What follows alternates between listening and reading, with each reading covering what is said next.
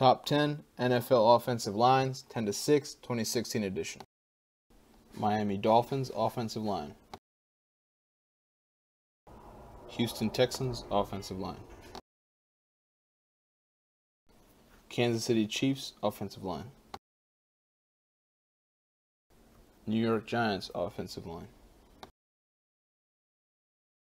Okay, number 10, Baltimore Ravens offensive line. So we start off this list with Baltimore, and I will tell you that this team might be worse. This team might not even be on this list next year, just because they've literally lost a lot of guys on this line, which equals to Joe Flacco having it probably a worse season, which equals to Baltimore probably not being that great unless there's some upside. Again, there's always upside with young guys. But first, let's take a look at who they lost. They lost their right tackle, Ricky Wagner. They lost their center, Jeremy Zuda. And they lost their right guard, Vlad Ducasse. So right now, their line looks like this. Left tackle, Ronnie Stanley, age 23. He's got a 3-year, $15.36 million contract. Left guard, Alex Lewis. He's age 23, 3 years, $2.1 million.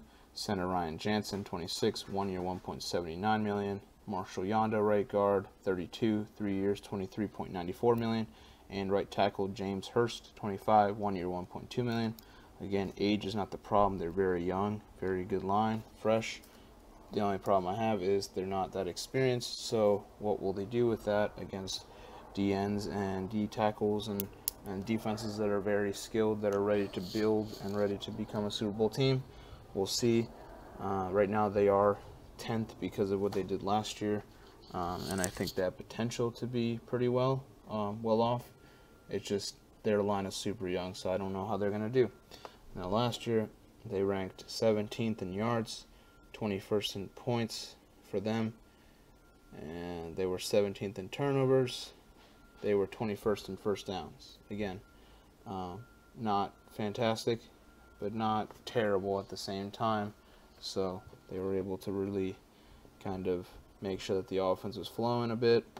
But like I said, it did make them lose games, and they got an 8-8 record because when they had to verse, tougher opponents, they just could not really seem to really pull off that kind of energy at the line. Marshall Yanda is great, Zuda was great, but other than that, their line is not extremely gifted.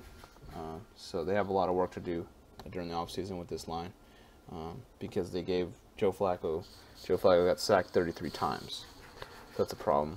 Again, no other QB really played much, not really. Ryan Mallett didn't get, intercepted at all or sacked, because he did get intercepted once, not sacked, because he just didn't play much.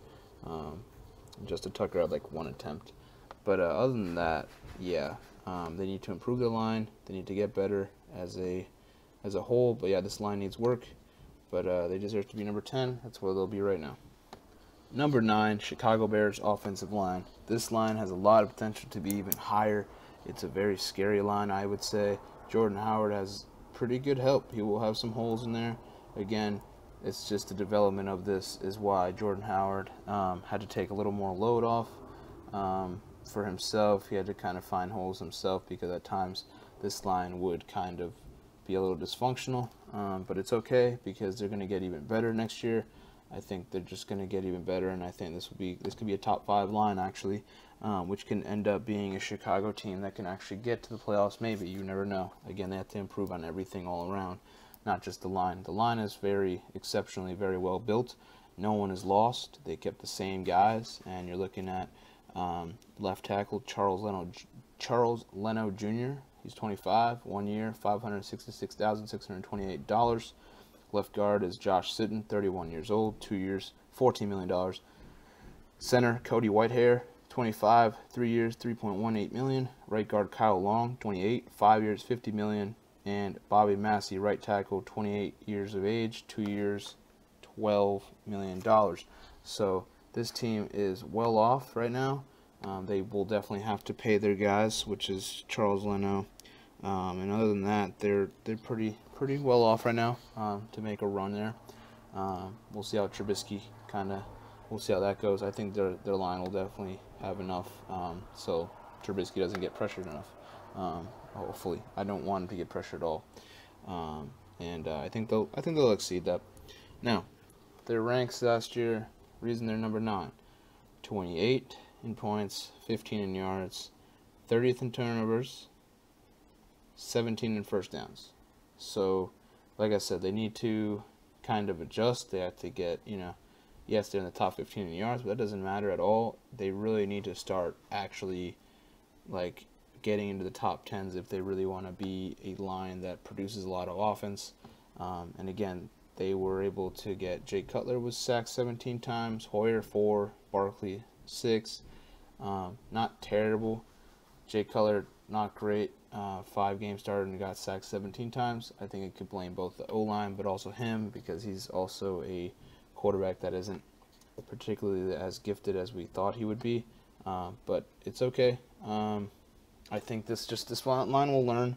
This line will get better, and I believe this line will be a force to be reckoned with in the North. So yeah, this line is scary in my opinion, and they deserve to be number 9. Number 8, Philadelphia Eagles offensive line. Philadelphia Eagles offensive line is one of the actually 4 NFC West teams on this list. Yes, all NFC West teams are on this list. Wow, I am totally wrong. 3 out of the 4 New York Giants are out of this list. They were an honorable mention. They need to get a little bit better in terms of what they do as a line and try to improve. Hopefully, I would say a long playoff run for them, but we'll have to see. They just need to make sure that they have enough protection for Eli, so his magic can work. I think he's still got some magic in him at 36 now. But anyway, Philadelphia is the first out of the 3 NFC West teams on this list. First of all, Philadelphia, great team. They got some pieces. They got some talent. They need to know how to work with it now, though. Wentz, how will he do? And I think a big portion of every single team is the line. And I think the line is very well thought out, very well, kind of assembled for Philly. They lost right guard Alan Barb, but I still think they'll be fine. They got left tackle Jason Peters, the future Hall of Famer most likely, 35 years of age, 3 years, $27.75 million. Left guard Isaac Sumalu, 23, 3 years, $2.4 million. Center Jason Kels, 29, 4 years, $25 million. Right guard Brandon Brooks, 27, 4 years, $32 million. And right tackle Lane Johnson, 27, 5 years, $56.26 million. So they have a very good line with a lot of money spent on this line. So I would definitely have to guess that this line will be very well. Just very, very well played, very well assembled, and they will play really well with each other, and I think this line will succeed great things this year, and as well as they did last year, where it wasn't too bad. They just need to improve. They continuously need to improve and get better, and I think this line will be top 5, maybe. So last year they were 16th in points, 22nd in yards, 14th in turnovers, and 13th in first downs. So they're right there. They're like top 15 in first downs. They're right there, almost in the top 10. Almost in the top 10 in turnovers. Didn't commit too many. The only thing that's questioning, they need to put more points on the board, which obviously needs to be running back, receivers, quarterback. They need to obviously have that partial of a blame.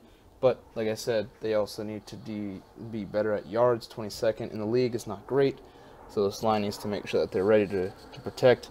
They're ready to make some space, make some holes for the running back. They're going to make sure that they do that. I think so, and that's why I got him on this list at number 8. And we'll see.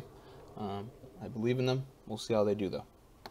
Number 7, Tennessee Titans offensive line. This is going to be a line that's going to be top 5 by the end of the next year. Guarantee you that will be a thing. They are young. They are ready. They are just a lot better.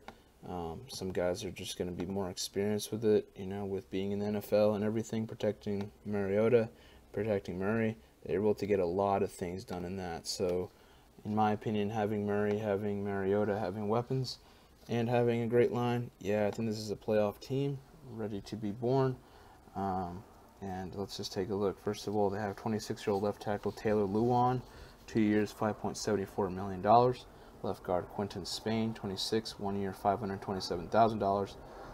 Center, Ben Jones, 28, 3 years, $13.13 million. Right guard, Josh Klein, 27, 1 year, $1.65 million. And right tackle, Jack Conklin, 22 years old, 3 years, $11.92 million. They do not lose anyone on this line. Their line is pretty much secure except Klein in Spain, so they might as well get to signing on them, or maybe they'll just rather build from the draft, not sure. But I just know that this is a line built to win now, and they're ready to go now, and no stopping this line. I think this line will make Mariota's experience and DeMarco's experience well worth it. I think this team is going to the playoffs, and I think this line can carry them to a possible AFC championship in the future for sure. They have a really good line, so very skillful, very young, very scary, and as you can see, their stats from this past year: 14 points, 11th in yards, 11th in turnovers, and 18th in first downs. Again, first downs need to be more up, obviously. Yards, they're so close to the top 10 in that. They're almost in the top 10 in points, and they're almost in the top 10 in turnovers. They just don't commit turnovers. They're able to just protect him. Mariota, again, was protected. He got sacked 23 times. That could definitely be lowered. And Castle 5 times when Mariota was absent. But as you can see, though, this is a line that's a force to be reckoned with. And I believe this line is going to be top 3, I would say, by the end of this year. If they all are healthy and perform well, you can see this Tennessee Titans maybe having a deep playoff run. Number 6, Pittsburgh Steelers offensive line. The Pittsburgh Steelers offensive line is one of the best in the game. That's for damn sure. They are the best in the game. Now, it's helped Le'Veon Bell. It's helped Big Ben. It's helped Antonio Brown. When you look at it, you need to give credit where credit is due. The Pittsburgh Steelers are a fantastic team due to stars, but also due to that line just protecting everyone. First of all, good news for them. None of the line is at all misplaced. They didn't lose anyone. They're all put together the same way. So, very good news for them in terms of what they would want to do. If this is Big Ben's last year, this may be their last chance to get to the Super Bowl, with Big Ben, of course. If not, that's good. I still think this has a bright future out there in Pittsburgh. I think they will have multiple chances of winning a Super Bowl. Multiple times they'll be in the playoffs. Multiple times I can see them in the AFC Championship. So I do see them rolling around as pretty good contenders, in my opinion, with the New England Patriots, of course, out there in the AFC. So let's first take a look at their line. It's got left tackle Alejandro Villanueva, 28 years old, 4 years, $24 million. Left guard Ramon Foster, 31, 2 years, $6.4 million. Center Marquise Pouncey, 28 years old, 3 years, $26.45 million. Right guard David Castro, 27, 5 years, $50 million. And right tackle Marcus Gilbert, 29, 3 years, $18.49 million. All I see right now is a lot of guys locked up for long term.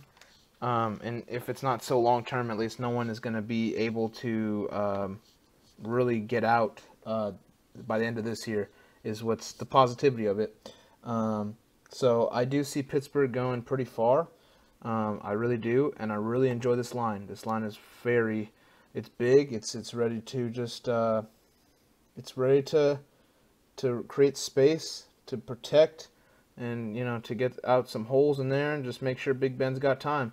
Now, what do they do this year? Well, first of all, 10th in points, 7 in yards, 11 in turnovers, and they were 12th in first downs. So they are pretty good at where they want to be. They could definitely get a little bit more higher in first downs, but you're looking at points there in top 10, yards there in top 10, turnovers 11. At least they're all in the 15 range, so that's very good. Of course, there's always room for improvement from the line, but overall, very well, very good very great line. I really like this line a lot. Now, they had 17 sacks on Big Ben and 4 on Landry Jones. Overall, total of 21. So not that great, but not too bad. It's not like they had 40, they didn't have any 30, they had just 21. So it's definitely some good improvement, definitely some positivity with this line. I really enjoy watching this line. I know people really don't know much about linemen. They think it's kind of boring. But for me, I like to watch kind of to see how they do, because everyone should be credited it's a team sport, so, you know. But anyway, yes, they are 6th on this list.